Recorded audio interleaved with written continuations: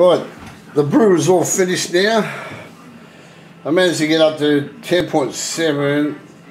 Well, I went up to 10.8 or 9, then I put a bit of vinegar and dropped down to a perfect 10.7. So at no time did any thick white precipitate form. The whole thing went white, but not thick. There's no, it just all went white together, just like it was before you filtered the Celtic sea salt. So I'll let it sit for a couple of hours or overnight and see if anything drops out of it. Because that was a perfect 10.7 after I brought it down from 10.8 and 9 with the vinegar. So anyhow, I've just got to wait and see what happens now, if anything forms. The temperature reads at 16.7 degrees Celsius using the laser temperature thermometer there. Okay, this is Stephen. Thank you for watching my video.